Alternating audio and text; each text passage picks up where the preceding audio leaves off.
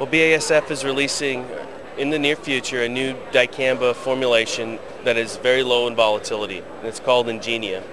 What we wanted to do for producers and everyone else at the Commodity Classic was give you an insight into what we do in my laboratory and in many other laboratories at BASF in order to certify and to actually find this new lower volatility dicamba. So one of the neat ways to do that, and this is actually very fun for us because it's very good science and also very visual, is to use what we call a humidome.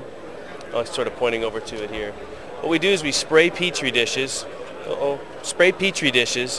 with a very high rate of each of these different dicamba formulations. We then take the dishes and place them inside to the humidome.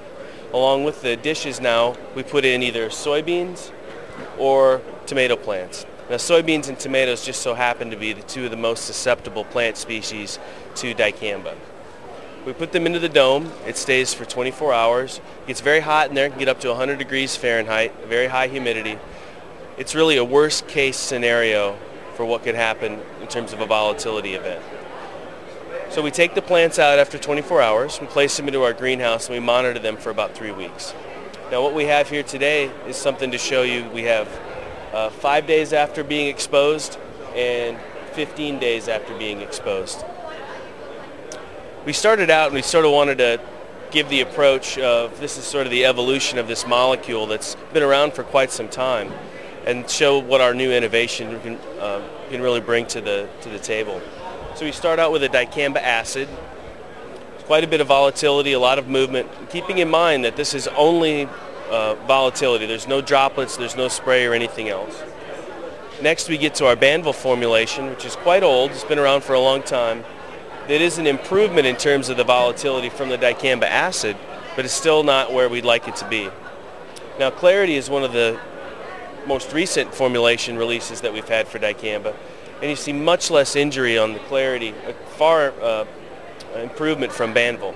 But there's still a little bit going on there. You can see a little bit of the twisting epinasty that you see in the tomatoes, as well as some of the pinching that will take place in the soybean leaves.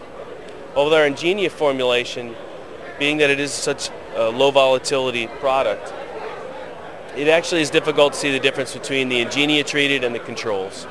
I'll just kind of reinforce one more time that we put about 4 times the label rate into the dishes in our humidomes. We really want to push the system and ensure that whatever's going to be out there is going to be the highest quality in terms of reduction in volatility. It's a nice looking plant. It is nice. And it looks virtually the same. So it's actually very good science. We do lots of different little assays on the plants. But there's nothing better, from my perspective from the laboratory, to be able to take something very tactile and pick up a plant and look at it and see what we see, and sort of let people know that, yeah, these are concerns, and it certainly has been in the past, but we really believe this is going to be a great step forward. Okay. Well, now what do we have over here? What we have in this little dish is 500,000 pigweed seeds.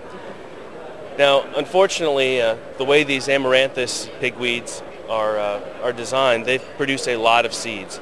This is the amount of seed that can come from one plant escape in your field. So we wanted to have that there to kind of reinforce that when we're dealing, in this case, this is a Palmer amaranth plant that's resistant to glyphosate. We have the Engenia that we sprayed over top. We've maintained the high level of efficacy. This is a half-X rate from what will be on the field rate. So it doesn't control or hurt the grasses, but it is taking down that resistant Palmer amaranth. We go back to the glyphosate, and it does a fantastic job on the grasses, but unfortunately, this is a resistant plant, and it's not going to control it. But when we put glyphosate and Engenia together, we still get that great control of the broadleaves, and we haven't lost a thing with the grass control. So just another demonstration of, we know this is the thing nobody wants to have to deal with.